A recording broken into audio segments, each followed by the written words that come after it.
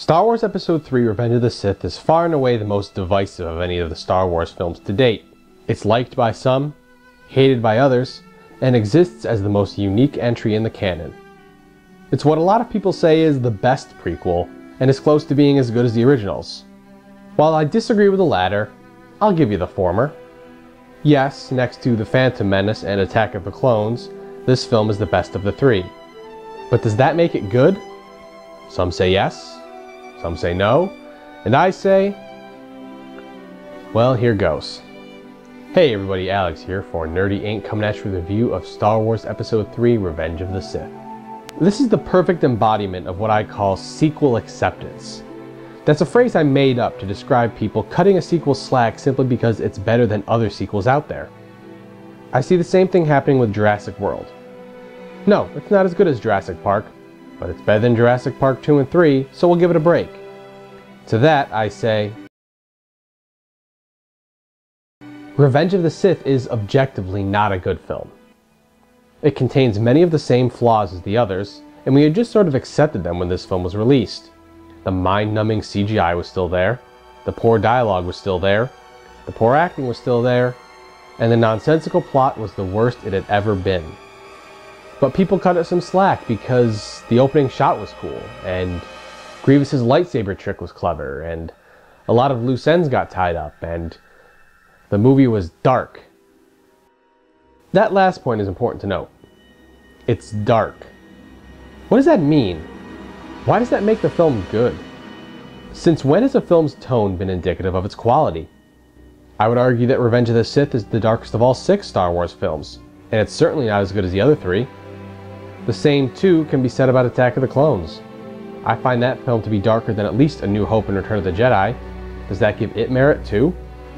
Tone is just that. Tone. It's not an indication of quality.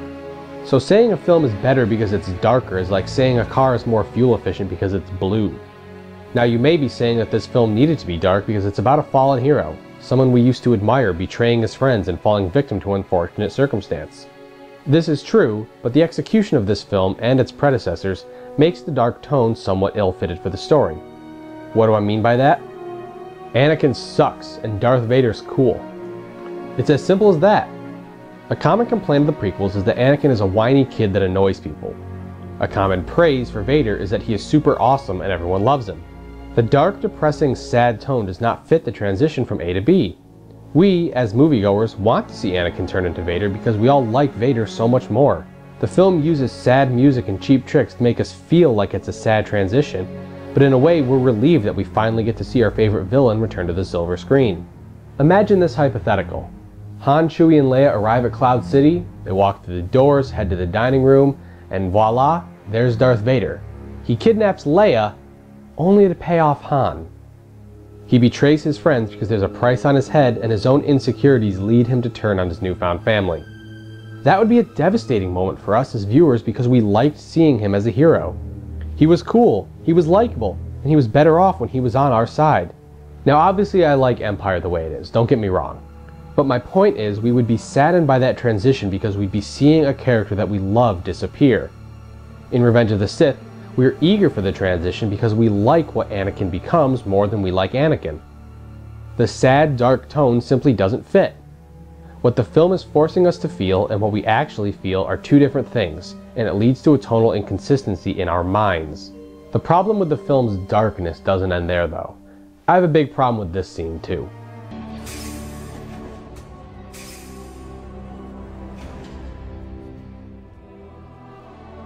Master Skywalker, there are too many of them. What are we going to do?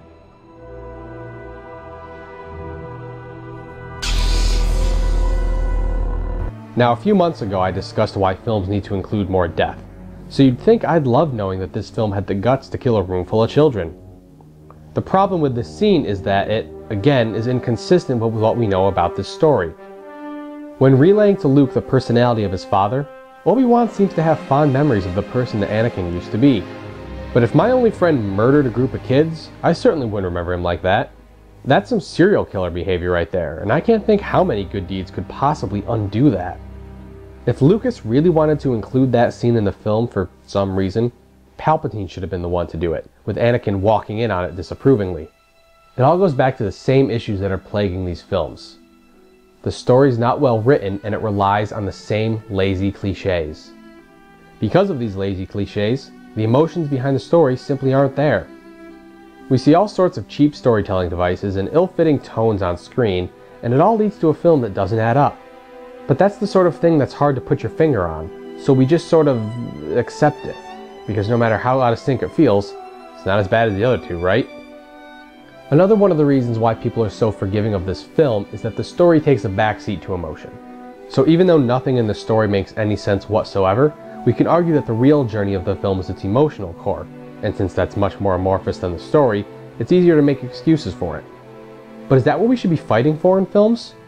Should we have to rationalize why a film is good and support something that in reality is lackluster?